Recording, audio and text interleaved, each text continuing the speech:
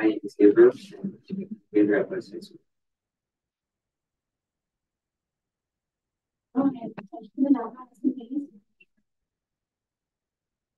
Hi, my name is Adam, and I am a junior at West High School. Hello, my name is Trevor. I am a junior from. My name is Megan, and I'm a junior at Madison West High School.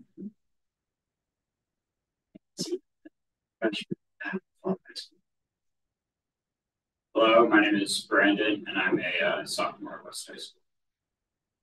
My name is Mary Angelise, and I'm a. Afternoon, Mr. Gothard. My name is Zijan, and I'm a sophomore from Madison West High School. I'm a freshman from Bell Phillips Memorial. Freya, I'm a freshman from Capitol High.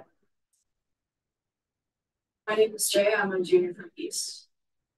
My name is Ariana, and I'm a junior from East High School. My name is Ruby, and I'm a freshman from Bell Phillips Memorial. My name is. Yeah. Cool.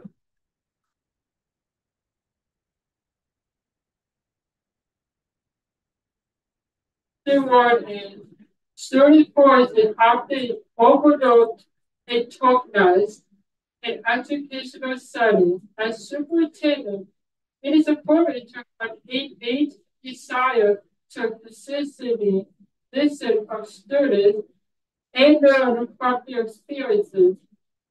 Providing example of how you have engaged with students face-to-face empathize to ensure that the student voice is properly represented and reflects our diverse student population. How would you plan to directly inform students in important discussions and decisions?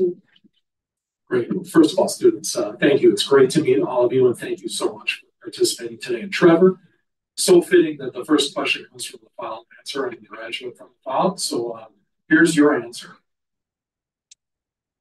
So last year, like many school districts, we faced a lot of community and school violence. And it got to a point where I understood that I could gather a lot of information from surveys or anecdotes from what I heard. But I thought to myself, I need to spend time with students. And I don't mean showing up to school hallways or going into a few classrooms. I mean, really engage with students.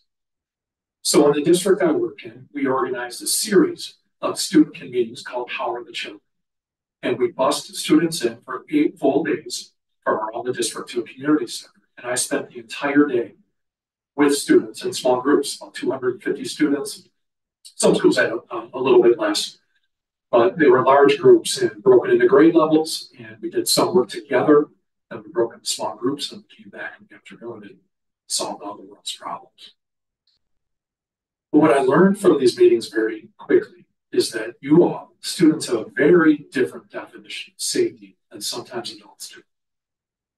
And it was key to me to hear that the concerns that you had maybe weren't quite related to some of the headline issues that our community was facing, that it was more some of the day-to-day things that you experience in your school days.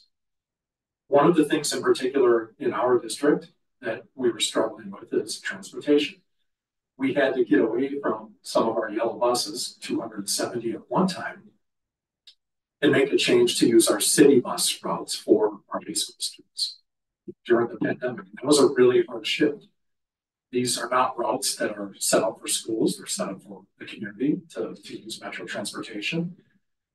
And students are pretty adamant with me that this was not their desired way of getting to school for a number of reasons, from safety to knowing that I can get on the city bus. I don't really have to get there in the morning. I can take the next bus and getting there, later in the day. These are things that had really occurred to me when we had to make that decision.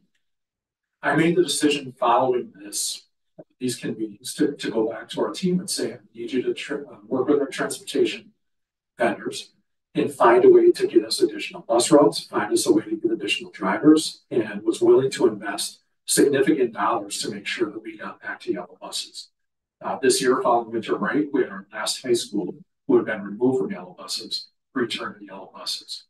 So that probably wouldn't have happened, at least right now, by January 2024, had it not been for the opportunity that I had to spend, those days with our students. And it was consistent among them that this was the preferred way for them to get to school. I will say that we've been able to hire and keep the routes, going, and it's been really well received by our community. Thank you. All right. Madison has one of the largest achievement gaps in the state, and has for like decades now. And that's something that I think a lot of people here can also attest to. In order to fix this, systemic change is needed. Can you share a specific example of an action you undertook or some policy you implemented in order to help narrow achievement gaps in high schools? Brandon, thank you for the question. You're right. These have been historically underserved. Students have been suffering in the way that we do school. We know that for just about any measure that we can take in the disproportionality, whether it's race, whether it's students that receive specialized services, EL students, all many times receive outcomes that are far different from their peers. And I think as a school district, this has been a call to action at MMSD for a long time, and it has in districts around the country. So one of the things that I'd like to share is that I had the decision to make in our current district about how long do we allow students to fail. And let me share with you what I mean by that. There was a point of time where the students in high school earning credit and maybe struggling for a lot of reasons, and we don't have time to get into all those reasons today, whether it's attendance or mental health or trauma, or many of the things that students really come, fill their backpacks filled with these needs many times to start the day. And I don't think it's okay for a student to get to week 3, week 4 of a new grading term and realize there's no hope. And I believe that there's a way for us to begin credit recovery opportunities right away, early when a student is struggling. If a student is off track, to help the student get back on track. And I think of one thing we learned during the pandemic, it was that we can have asynchronous or synchronous learning opportunities. They might not be preferred, might not be the best, but it's a way to help students stay engaged.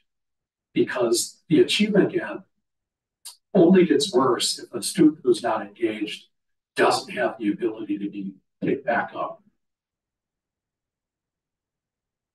The other ways is that a number of students, again, the system is set up. So if you fail a course, you go to summer school to repeat the same course, except for there's less support.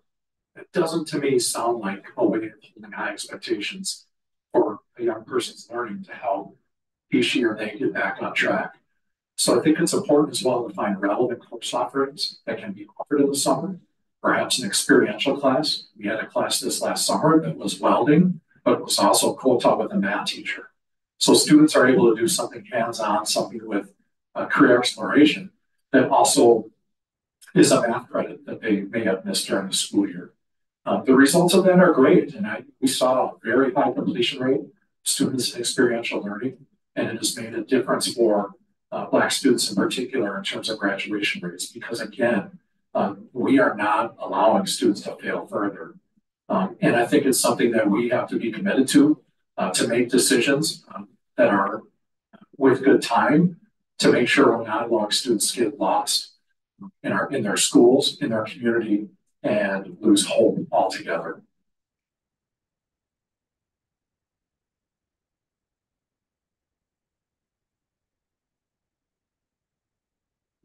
Question. Each student, in order to build effective representation coalition in Madison, the next superintendent would have to bridge many racial, cultural, lingual, and economic divides in order to be successful. Please share how you would have approached multiple and build a coalition to achieve positive outcomes for all students. I think for me, it starts with growing up in the east side of Madison with a Black father, white mother. This is something I was born with. born in how to navigate dynamics of difference. Born with the perhaps inability at times to understand who I was and how I represented myself and represented in my community.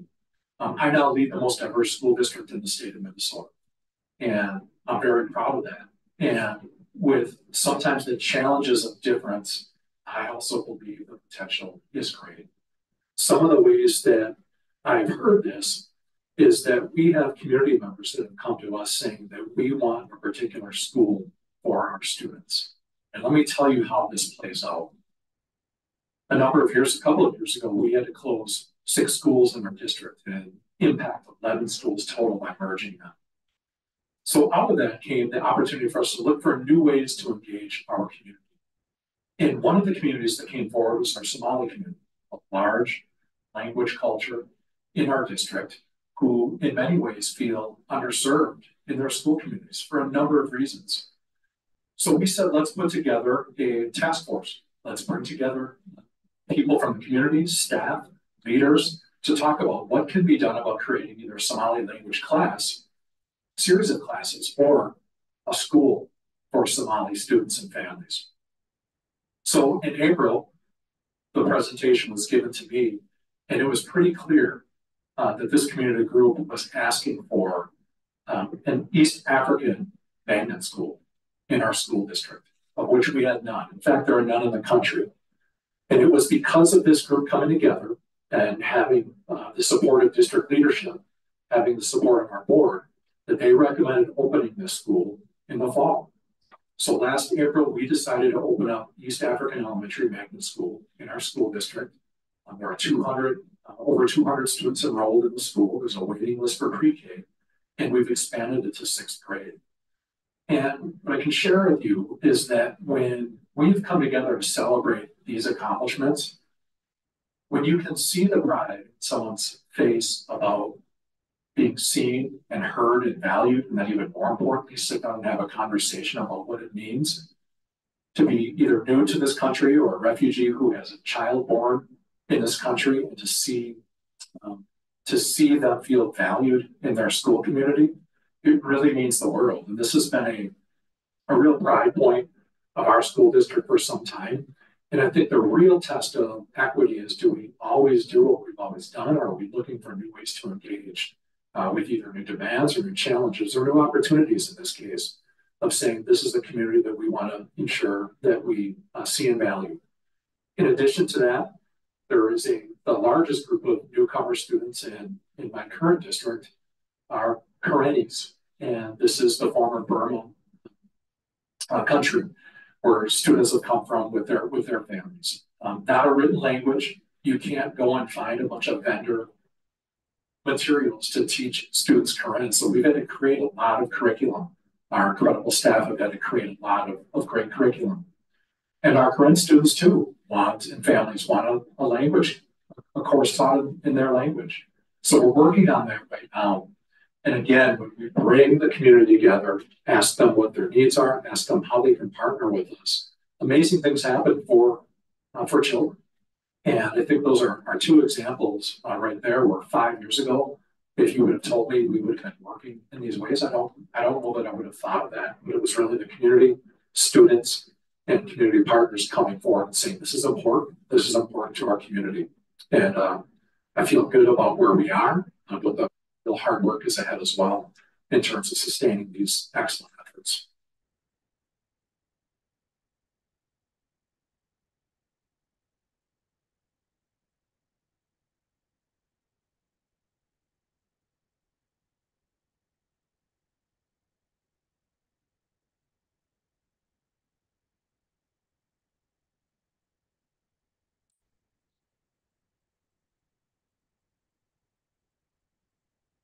How would you balance the learning needs of student groups such as students with disabilities, English language, working with the district to ensure the diverse needs of all students? Benjamin, thank you. Wonderful question. I think first, ensuring that I know what those unique needs are. MMSD is a district of, I believe, 53 schools now, if I have it right. The new elementary school I drove by on my way here. You know, I knew MMSD back in 2012. I knew MMSD from being a student and working in it for 18 years in a variety of different positions. And it's important for me to acknowledge the past and the history. But I believe the most important part of being the new superintendent here is to embrace who we are right now.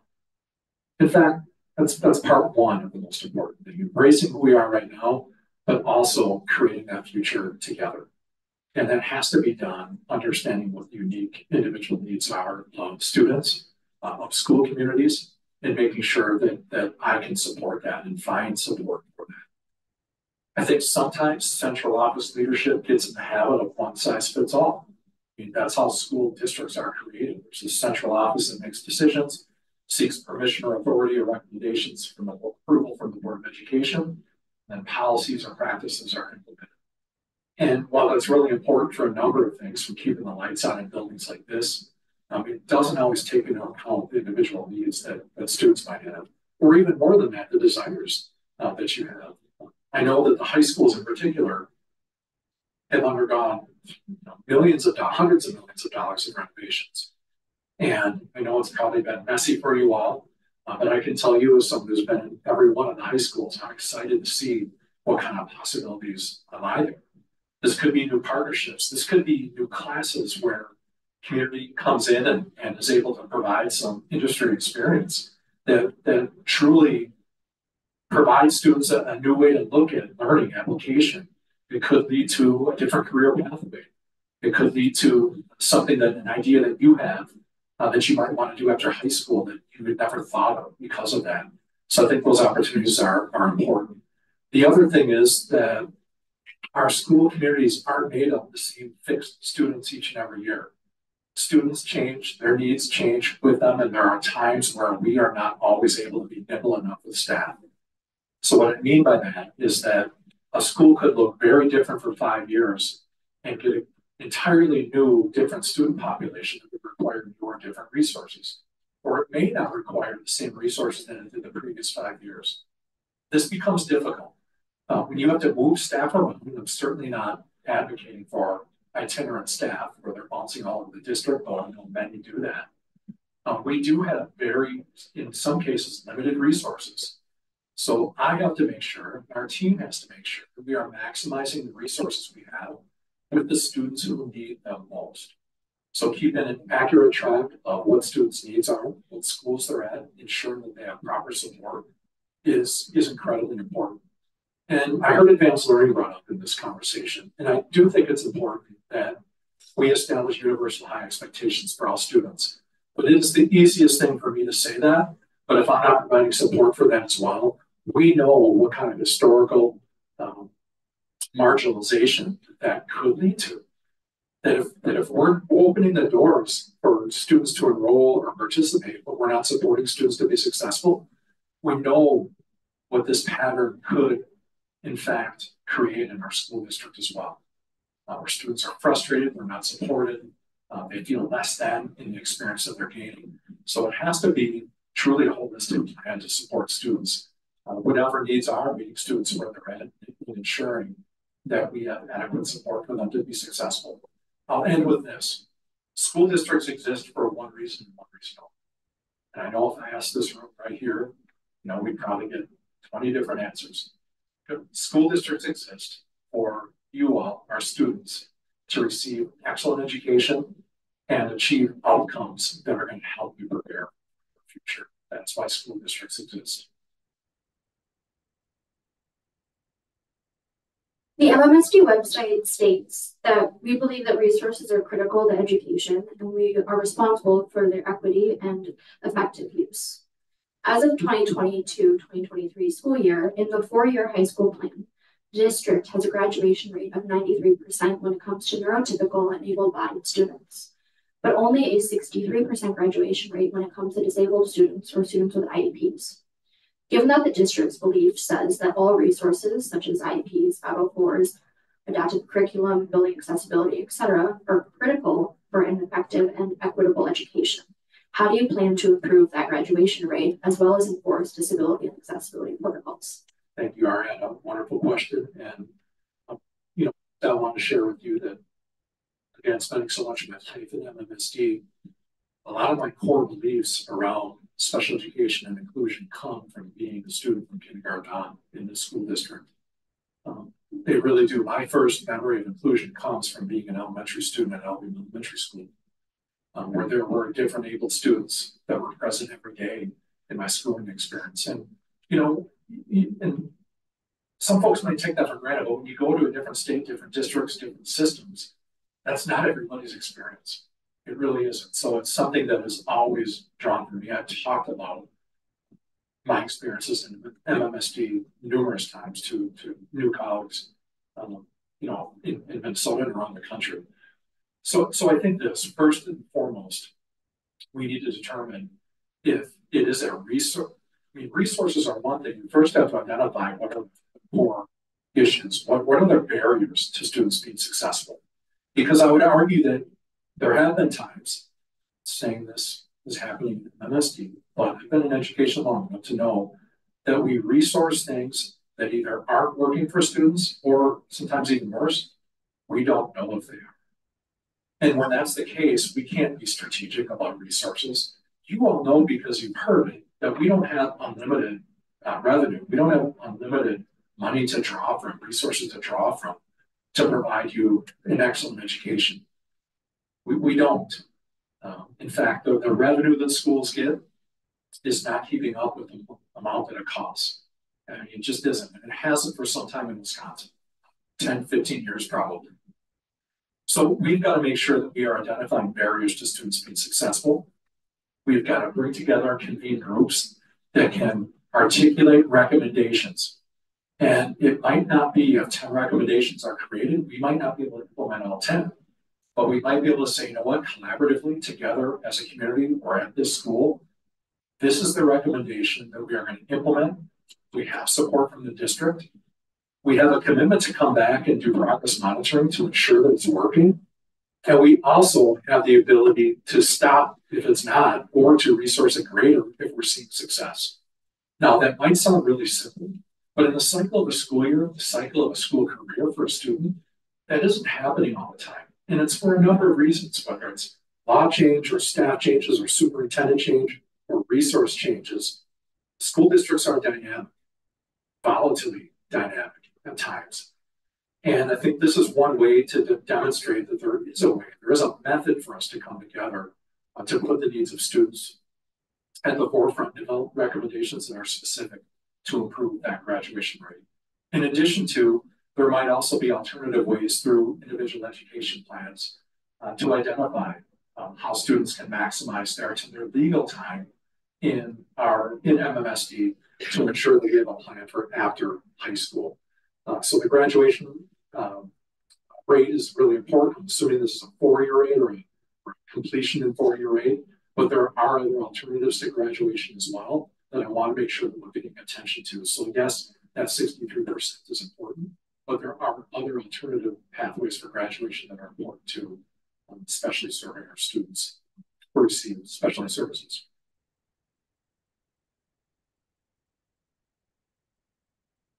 Diverse place with a lot of mixed opinions. From your experience as a leader, please share a time when you were faced with a hard ethical decision with pressure from multiple sides. How did you navigate the situation? What was the outcome? Looking back, would you have done anything differently? Thank you, Megan. Great question. And I referenced a little bit earlier that, I mean, if you talk to any superintendent in the country, some of the things that they don't want to hear are school start time changes or closing schools. Those are really big community decisions that are many times met with incredible opposition.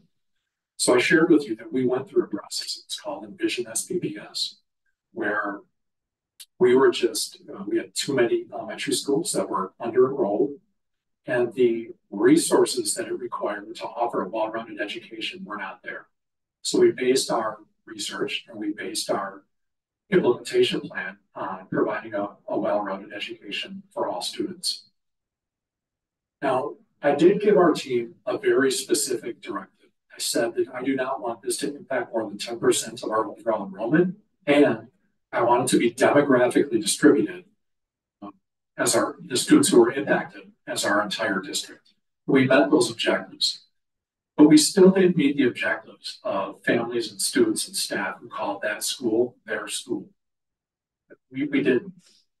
And the lesson that I had to learn in this, get to the lesson part, is that I thought on paper, and I thought by research, and I thought by stakeholder engagement, and I thought we had dotted every I and crossed every T.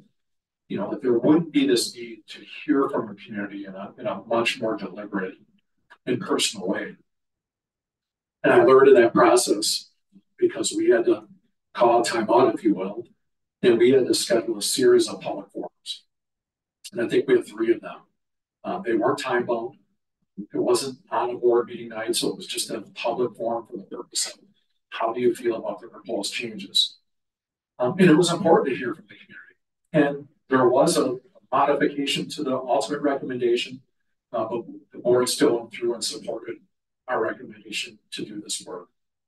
Now, I will say through a lot of real struggle, I do believe that it's been a positive development for us. I mentioned the East African Elementary Magnet School. That school is in the building that we had to close. So we have looked at opportunities for us to innovate and to encourage and to continue drive enrollment into our school district. I know it's something that has, you know, Madison's MMSD's enrollment has been stable somewhat throughout the years, but it's concerning. When you look at the 3-year rolling average that our state funding is generated from, there is going to be the need for us to be innovative together. And I have a lot of ideas, but my ideas don't mean anything if they're not also met with how the community receives them and if they're not informed by the community's ideas as well. You know, what does innovation mean when it comes to, you know, pre-K through 12 students in MMSD? So I think this is a great opportunity for us to learn together. And, you know, I can share some of the challenges that I've had in the past when it comes to making hard decisions around resources.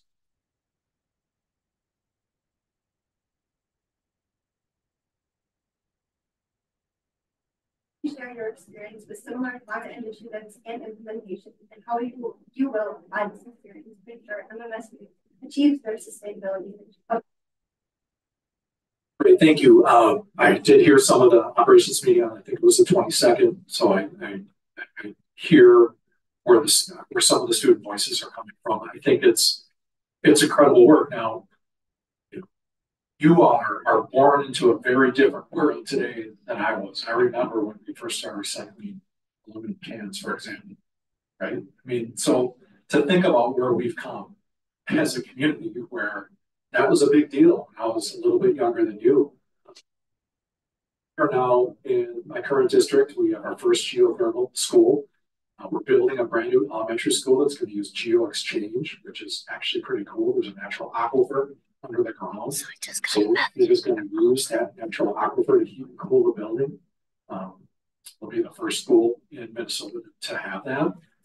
And, you know, these are just a few ways of how the climate work and climate justice is going to really revolutionize the future for students. And the cool part about it is everywhere I look, students are really leading this. I took a student with me to a conference in October in San Diego, and there was a national student panel that she participated on. And I got to hear students from all different parts of the country talk about this topic and how engaged they are and how they're demanding change. So I think it's going to be important for us to meet together so that we can manage expectations. I mean, there are some constraints to this work. I mean, you know, you can't put solar panels on every rooftop for a number of reasons. Electric buses are great. We got 10, I heard MMSD's get 5, but there's an 18-month lag to get them. They cost $350,000 to make, where a base bus is $100,000. And there's only 3 places in the country that are currently manufacturing them. My point in saying this is that we're not going to be able to flip a switch, no pun intended, and just become 100% reliable on energy that is not impacting the earth. So it's going to take some time. I would like to work with students so we can set short, medium, and long range goals, and we can hold each other accountable to meeting them. I think it's really important. And I really credit you for having a voice in this. I think that students that are your age and younger, I think are going to be the future leaders of this work. And I think it would be a huge mistake if I negated that, or if I, didn't listen to your incredible ideas, and if we didn't partner together. In fact, I don't need to be the leader in climate justice. I could be side by side with many of you, and you could be the leaders in climate justice as well. I would just be the one recommending decisions to partners and Board of Education and staff to make sure that we can implement your ideas. Thank you so much for participating in our questions we have for you today. We enjoyed learning more about you and experiences. And hope you have a exciting day. Thank you. Thank you all.